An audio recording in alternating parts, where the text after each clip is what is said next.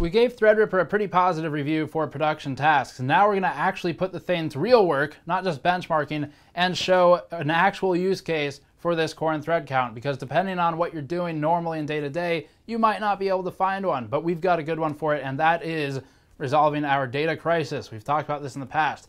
So right now, thanks to our 4K upgrade and just doing more videos in general, we're doing something like 50 gigabytes a day. We're using about 1.5 terabytes of data a month. I can't afford to buy that many hard drives. So what do? You either delete everything, which sucks because I'm paying someone, Andrew, to film that stuff, and I don't want to delete work that I've paid for. And the other option is find another solution. So buy storage. Don't want to do that. I can't afford a petabyte server like Linus. Or you compress it and you take the approach of building some kind of software or script to compress this data down losslessly as much as possible, and then keep it in a much smaller form factor. So that's what we're doing, and we will be using Threadripper for that task because it is going to be best for this particular workload. And we'll show more of that as we get through this testing. Before that, this coverage is brought to you by CableMod. Already well known for their work in custom sleeved power supply cables, CableMod is now venturing into liquid cooler tube sleeving with their new AIO sleeving kit, compatible with Corsair and NZXT as of now. Check the link in the description below for more information. So to bring everyone up to speed, the last time we talked about our compression script was probably in December, and basically what it does is it uses the Handbrake CLI. It's a PowerShell script we wrote ourselves, and it goes through all of our files, compresses them, and does a couple of other cool things that help us with data preservation while also making a ton of room.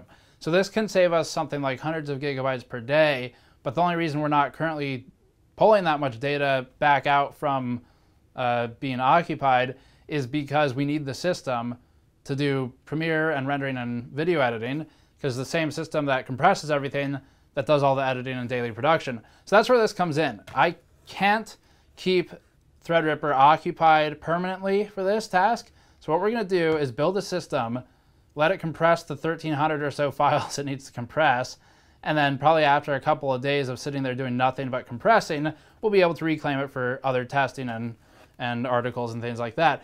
But to give you an idea of the outcome here, we're looking at a reduction of around 80% in the space requirement. So we go from about 1.5 terabytes, 1.4 terabytes to about 280 gigabytes per month used. Just think about that for a second. That's buying a 4 terabyte, well, 3 4 terabyte hard drives if I want RAID 5 every couple months, every 2 to 3 months, versus compressing all of that and then just being able to use the same drives for years, actually. So that's what we're doing, and we're going to use the 1950X for that because it's 16 cores, 32 threads, and Handbrake really likes threads. So what I'm going to do is build this in basically an open air bench. It's the P3. I'm going to be putting this on the floor, so I do actually need a case, which I normally don't like a whole lot, but we're going to use this case because it's basically an open air bench. So I need to mount this first. Okay, so we're going to start with getting the board set up. And I'm going to use the new Noctua coolers that came in just because they're kind of interesting and haven't worked with them yet. So we're going to get a chance to actually install one of those. We'll test it very shortly. This, from our testing, mind you, we did actually test thermal paste application, is going to be about enough for Threadripper. So before anyone freaks out with the usual, that's way too much, what are you doing? We actually did do content on the amount that's required to really cover this thing. So here's what we're working with before I install this. This is the TR4. It's an NHU14, I believe. NHU14S. So it's got a wider cold plate than the previous version. It's a wider cold plate than one of these. This is the Corsair H100i or something, V2. There's your normal cold plate size. So we've got a much bigger cold plate than that. That'll let us contact more area. It's not going to be a better cooler than a liquid cooler. I don't think it's possible, but that's not why I'm installing it. I'm installing it because it's going to be easy and because I don't want to mount a liquid cooler. So these screws come all pre-installed on the thing. I didn't pre-do any of this for the Noctua cooler. And it's kind of like X99 or X299 in that way. It's just got screws that mount straight into the socket. You don't need a backplate retention kit because it's all on the board as part of the socket.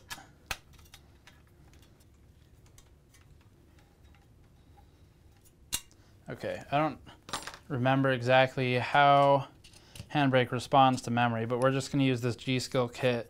G-Skill sent over some extra of this.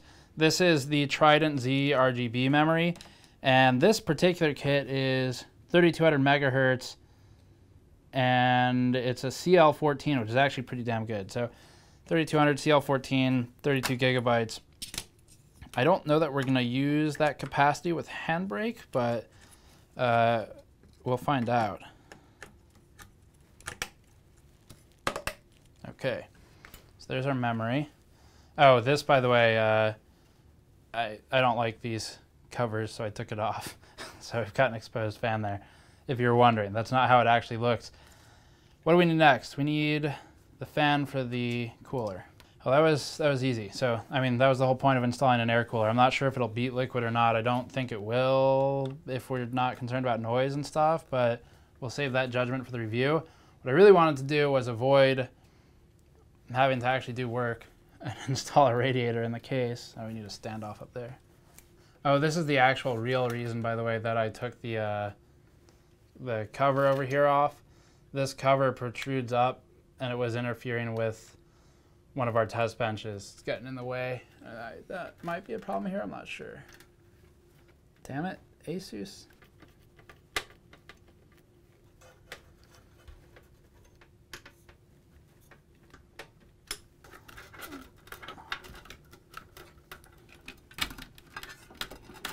Okay, so the one problem with this cooler that I'm seeing immediately is clearly we're not going to use the top slot. Fortunately, it's irrelevant for a number of reasons, one of which is we don't need the top slot. There's 3 other ones, and this build isn't ever going to need the top slot. And it's also not going to be a long-lasting build. The other reason it's relevant is because I'm just going to install a riser cable and call it a day, because we're not doing anything GPU intensive anyway, which is why... Oh, this is a 1080 Ti. Well, I guess that's why we're putting a 1080 Ti in there. Guess I can make this somewhat presentable. I'm not gonna pull a Paul or Kyle and make it pretty though. I'll tell you guys that right now. The goal of this is to be functional for a few days and then reclaim all the parts. 6 plus 2 PCIe, 4 plus 4 CPU.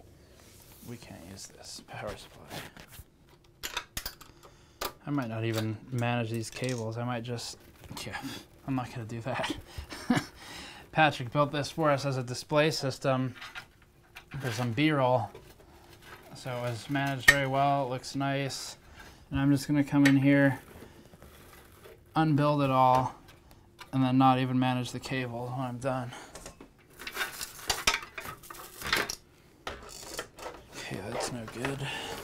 Oh, that'll work. Supernova 750 G2L. The one thing I do like about it is they're all universal connectors, so you just move them around based on where you want them. Like I said, I'm not cable managing this. I'm going to treat this like a test bench. The only difference is it's going to be on the floor, standing vertical, instead of on our very limited table space, sitting horizontal, because we need that space for other tests right now.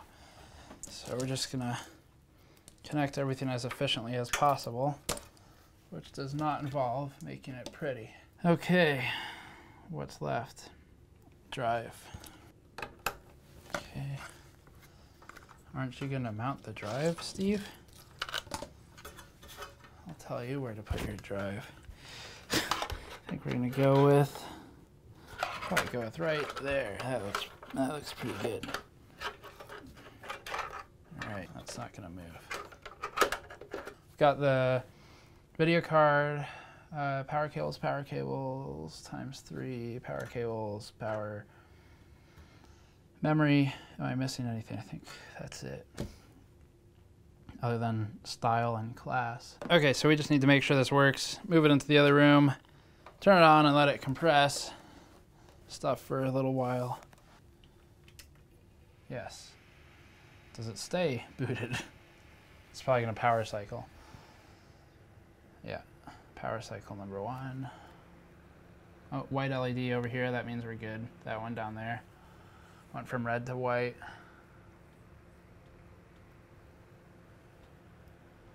Take green, okay. So the system works. Now we just got to set it up to compress everything. So I have some numbers here now that we've had it doing some compressing. We used a test clip to get started, and first of all, I had a 4960 in that system originally in the render machine, and that one was completing the transcode in 11 minutes. So that was a 4K file to a 4K output, same frame rate, same pretty much everything, but some reduction in quality on the placebo side. So it looks basically the same, but is a lot smaller. It's 56 to 80% smaller depending on which file it is, how much data there is to compress. So that was 11 minutes. When we upgraded to the Xeon a couple days ago, which we haven't really talked about yet, that's a 12-core, 24-thread part from X79 era as well, and that is doing it in 7 minutes. That's a pretty good reduction from 11 to 7, and that allowed us to do something like regain about 50 gigabytes of data every 3 hours or so. So leaving the script running for 3 hours, if we're at 50 gigabytes to start, we come back, we've got 100 gigabytes now, we have all the original files dealt with, and the new ones are just compressed fairly losslessly. So that was every 3 hours, about 50 gigabytes. And now with Threadripper, the 1950X, we're doing the same test file. Instead of 7 minutes, we're doing it in 3 minutes, 19 seconds. So it's like about half, actually a little bit better than half of where we were with the Xeon 12-core 24-thread part from X79 era. That's also better than the 7900X will do, mind you, not nearly as much, but it is better. And that means that if we assume about half the speed, or half the time requirement, I should say, to perform the same task, instead of 50 gigabytes every 3 hours, we're going to be gaining back 100 gigabytes every 3 hours. So running the thing overnight means that when we go for, let it run for, let's just pick a number like 8 hours to make it easy, we're going to be doing a couple hundred gigabytes every night that we can claim back. And because we produce about 50 gigabytes of data on that machine per day, we'll be net positive. So that's good. That means we can churn through the 1,300 or so videos, compress them, gain back probably, I don't even know, probably like a terabyte plus of data, I should think. I would think it'd be 1 to 2 terabytes back for those files. We've got a 3 by 4 terabyte drive set up on that machine, RAID 5. So I think we should reclaim a couple terabytes though. So it looks good. Threadripper, the 1950X, this is an actual use case for it. This is something we've wanted to show for a while. When Ryzen came out, we spent a lot of time talking to AMD, as did a lot of other folks.